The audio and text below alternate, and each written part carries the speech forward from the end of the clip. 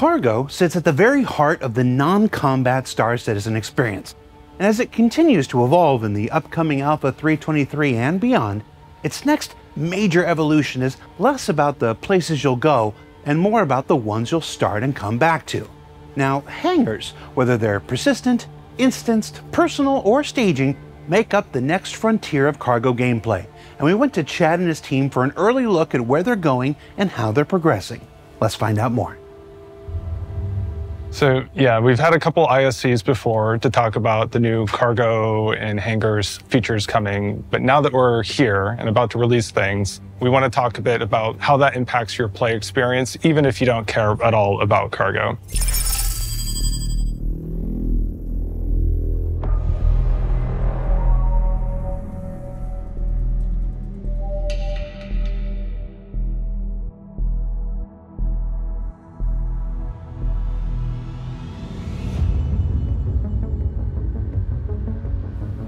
So let's start with persistent hangars. What are they and what does that mean? So a persistent hangar is an instance hangar that is going to be assigned to you whenever you select your home location when logging into the game for the first time for a patch. When that happens, what we do is we determine the largest ship that you have and then entitle to you a persistent hangar that's of the size needed to facilitate that ship. Whenever you go into that hangar into the game, that hangar at your home location is always your hangar, and you'll be able to use it like your home. You'll be able to keep things in the hangar, you'll be able to leave things around, you can invite friends in, you can treat it like your own little oasis. So let's talk about for these personal hangars, how do you actually get into them? Please proceed to side landing bay. You can make a request via ATC for landing. And when we do that, we'll check to see if you have any personal hangars entitled to you. You'll be able to enter in using largely the same methodology that you do now, land, and then you can just hang out in there. As far as what can you actually do with your personal hangar and what kinds of things can you decorate with it, what we're going to do is allow you to call anything in your inventory up via that freight elevator. You can pick it up off the freight elevator either with your hands or using the tractor beam and just strew it about your location however you pick. Also in the hangars, you'll notice several new kiosks. We have the freight elevator kiosk, which has a brand new UI and inventory system to deal with large volumes of cargo. You're going to have on the left-hand side a section that is showing the contents of the platform itself. And on the right-hand side, similar inventory layout with all your armor and weapons and items. And then you decide what you want to spawn in the freight elevator. The freight elevator then comes up, and then you can start doing like loading and unloading of various cargo into your ship and so on. If you're considerate about how you're loading things and you're trying to optimize your loading times, it'll give you a lot of power as far as, for example, making sure that certain kinds of things are front-loaded on the platform to make your multi-crew loading as streamlined as possible. And anything that's in your inventory, you're going to be able to call up.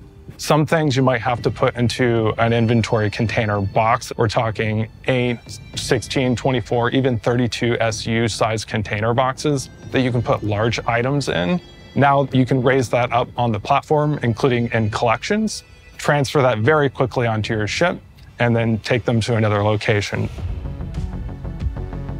In your personal hangar, you'll also have access to several other kiosks, starting with the item bank. Which are another form of kiosk, which you could almost consider like a small freight elevator in a way, in that you can retrieve personal items such as clothing, armor, and weapons. Because the item that's being delivered will be delivered in a tray that's in the same machine. So you interact that kind of like you interact with a loot box and you get that out. So no other player can actually physically get anything from your local inventory. And these item banks can be found not just within the hangars, but also the wider location, such as your hubs and other key areas of a location to retrieve your personal items. Since you can't interact with your inventory anymore at any given time, it means like we need to have enough item banks around each location so you don't block each other from accessing a terminal, right? It's just a quicker way to get a quick gun or a few meta pins or your armor without having to load it up from the freight elevator. And the last kiosk that I want to talk about is the ASOP terminal, which we have positioned in the hangar, so you can request your ships from within the hangar and not just the spaceport. So they will still remain in the spaceport. So if you don't have a personal hangar in your location, you can request your ship also from there.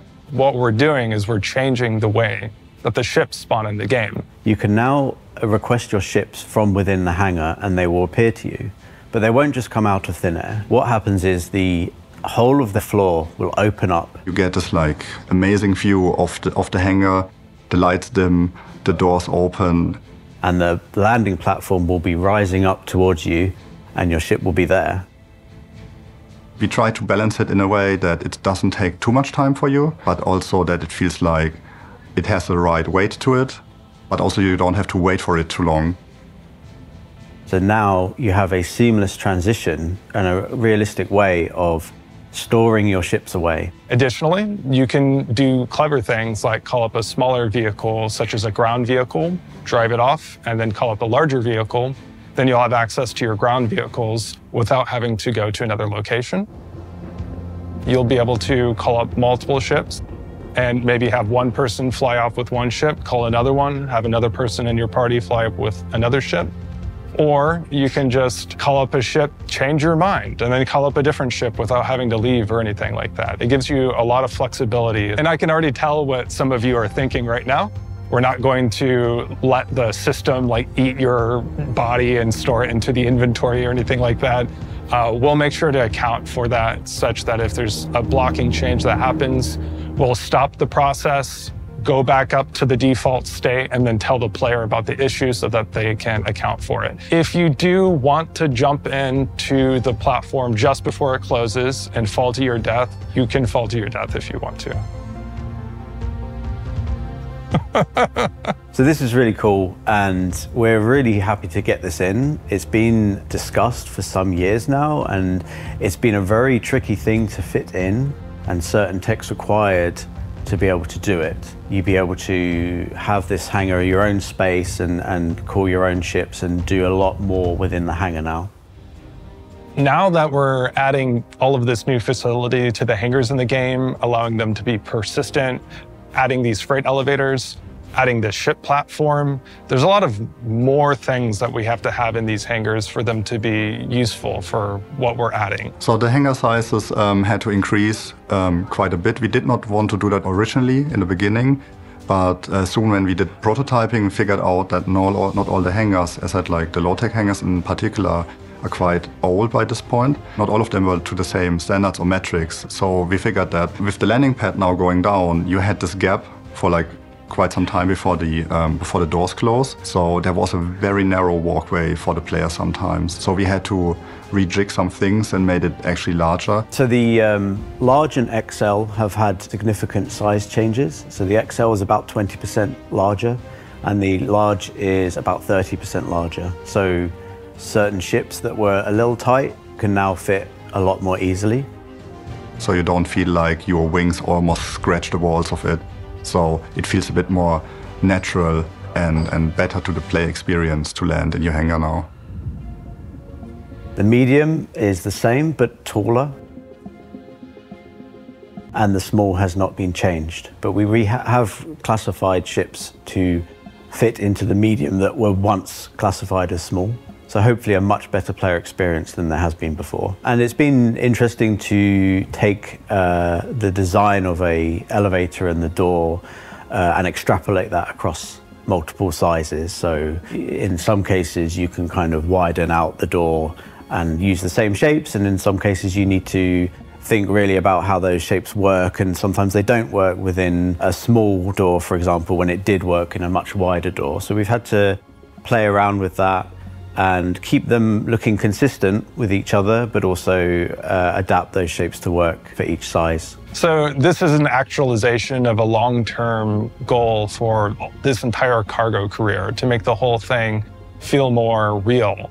It means that the whole experience is gonna allow for manual loading. It'll also feel more rewarding because it'll give you more interesting choices to make throughout the process. It'll make multi-crewing a more interesting and useful experience. It's going to just make the whole experience a more skill-intensive and interesting and tactile. Another thing that we've talked about is automated loading in the games. This allows you to still do commodity trading without needing to actually move the boxes yourself. It will be an option in the commodity terminal. Whenever you go and you pick the destination inventory, you'll be confronted with several options. One is the location inventory. The next will be all your ships that are at the location.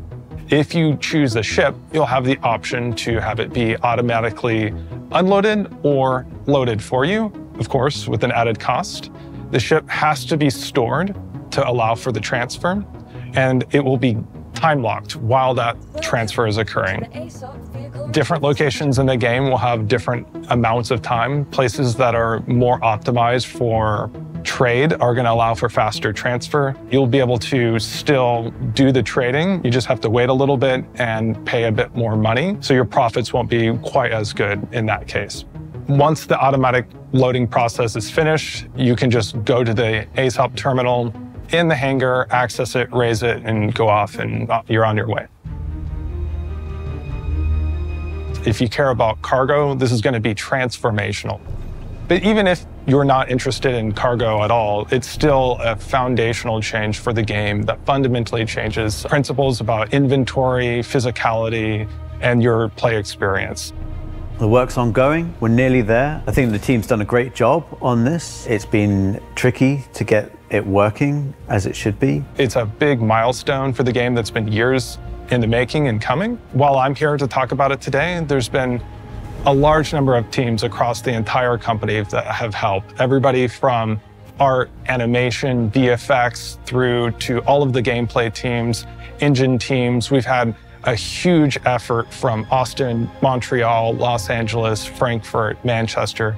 It's been a big endeavor. So I want to thank everyone that's been helping to see this vision through, and I'm really looking forward to getting this into your hands so that you can play with it.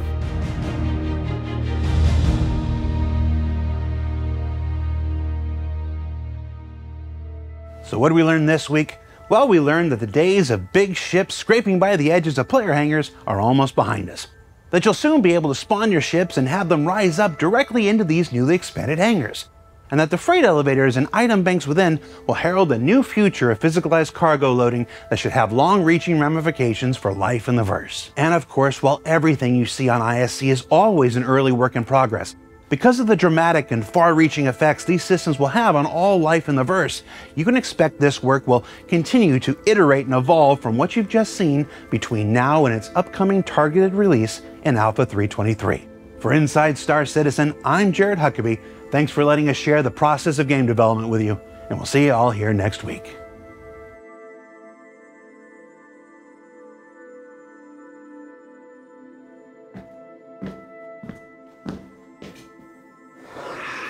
Hi. We had a meme image for the end of the show. It's been our thing this season. This week's was a little too hot for TV. So we're gonna put this week's image in your hands. I'm gonna give you a frame, and you put whatever you want on here. There you go. And here's my face, knowing this is a bad idea.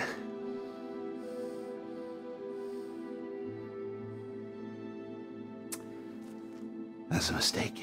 It's a mistake. It's a mistake. It's a mistake.